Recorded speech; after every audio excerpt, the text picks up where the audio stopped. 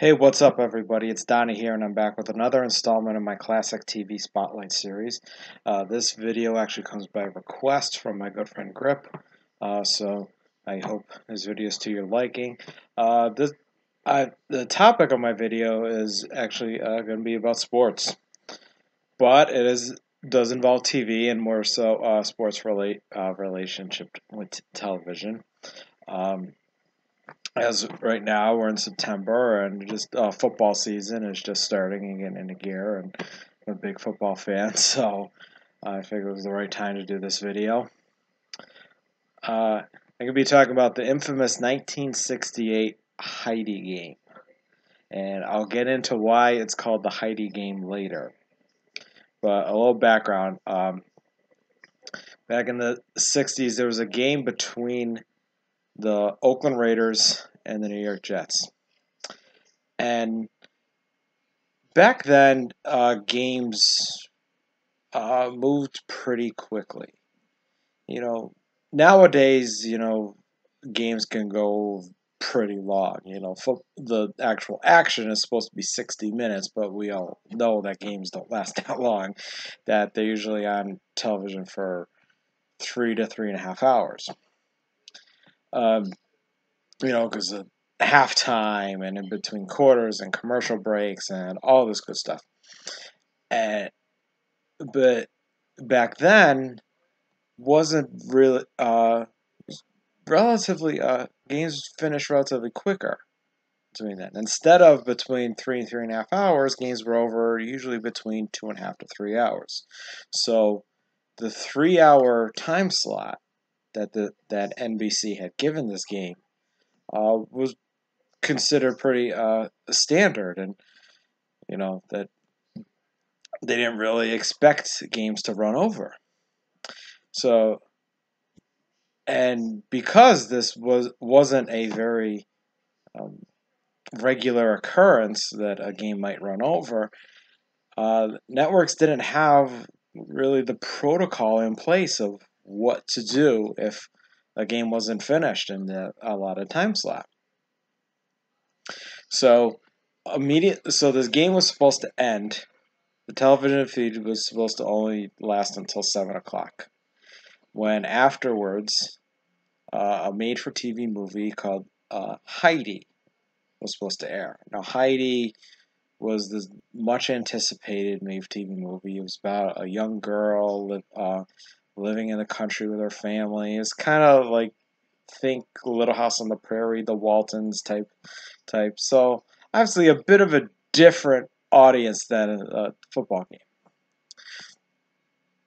So as this game between the Rays and Jets was going on a little longer than expected. There were a lot more stoppages at the clock. There were several injuries during the game where they had to stop the clock. There were a high number of passes thrown between the two quarterbacks, and with and clock will stop on there. It was a high scoring affair, so the clock stops at their scoring place. So as you can see, it was delaying the game a lot.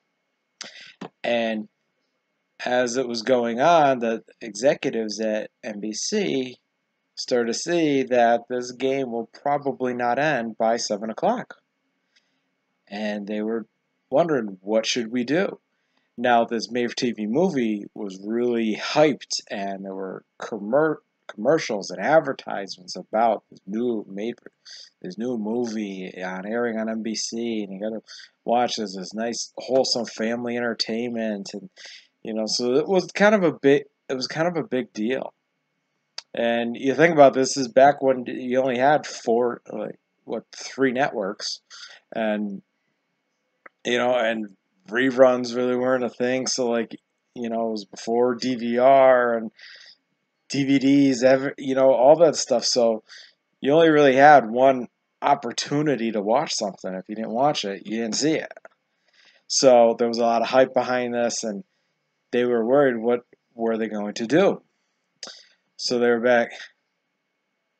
going back and forth. Now, some executives at NBC decided that they were going to show show the game in its entirety. That if it ran late, they were going to start Heidi late. But that didn't happen. It didn't. The word didn't get passed down to the appropriate people because this is kind of funny. The phone lines were blocked because as the game was going later, fans of both the game of both the teams and fans of Heidi kept calling NBC and asking, what's going to happen? Are you guys going to keep showing the game? Are you guys going to show Heidi on time? So the circuit board was going to maxed out, and so because of that, they couldn't communicate to the control room that we were going to keep showing the game. So they decided right at 7 o'clock, with the game still going on, they stopped the coverage, and began airing Heidi. Well, this sent football fans into a real tizzy. Especially fans of the two teams were very upset.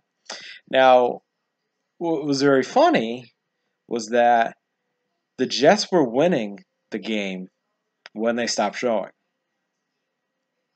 but the Raiders wound up mounting a comeback and scoring twice, like in the final few minutes of the game, to win the game 43-32. And that was also key because a lot of Raiders fans got to miss their team's big comeback. So later on, NBC was trying to figure out what to do and let people know the score of the game, because this is before ESPN, this is before like internet and 24-hour news, where you can easily find nowadays you can easily find highlights, you can easily get updates on scores and whatnot. Back then that wasn't the deal. It wasn't the case. You would have to wait until your late local news to find out scores of games, or the paper the next day.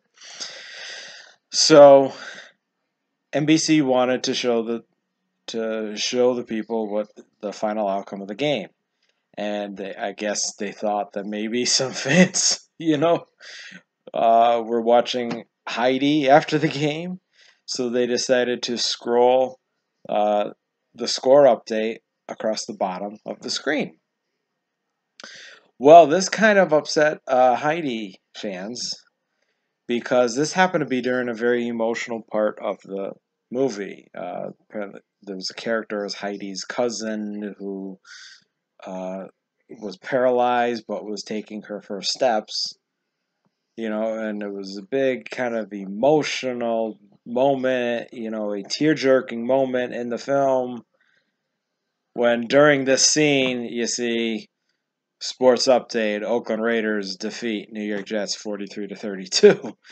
So it upset, people watching the movie, the filmmakers, and and people involved with it. So NBC really kind of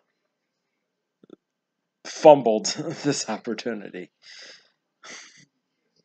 No pun intended, or pun very much intended. So it's just a little interesting anecdote.